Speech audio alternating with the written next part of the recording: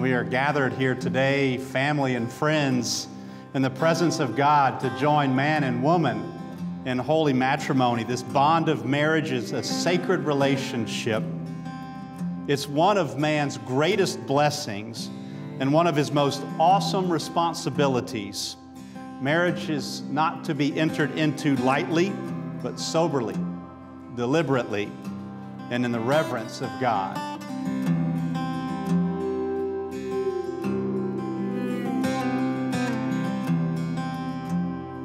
As you wear these rings, both of them, let them be a reminder to you that someone is at home and someone is waiting for you to come back.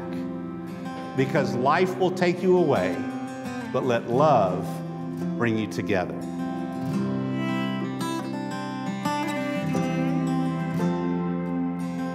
I just want to give you some advice.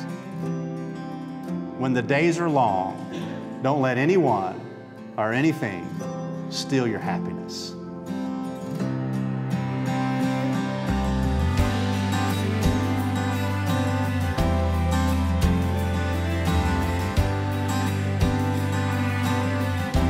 I give you this ring. As a symbol of my vow. With all that I am. All that I have. I will honor you. I will honor you.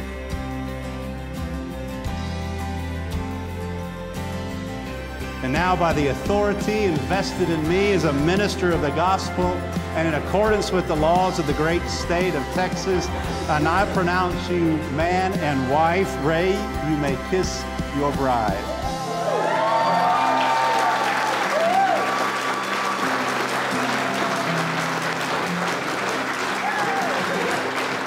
I will close with a scripture in the book of Matthew. It says, "So they are no longer two, but one flesh. Therefore, what God has joined together today, let no man separate." It is with great honor that I introduce to you Mr. and Miss Ray Whitley.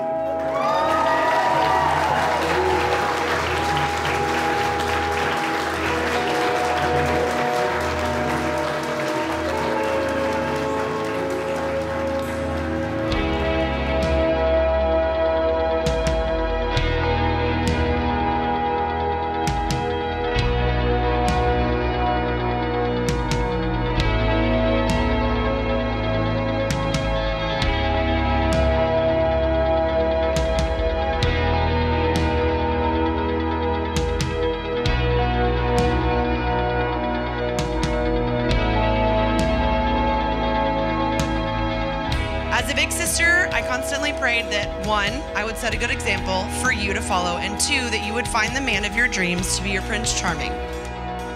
Which is, luckily, why we're here tonight. You have found your prince, and I'm so happy with the smile that Ray has brought to you.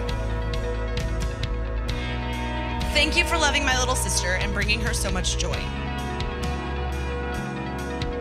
I am so happy that Ray has chosen to spend the rest of his life with Caitlin. If I could have molded a woman specific for Ray, it would have been Caitlin in every way. You have been both very lucky and blessed to have found each other.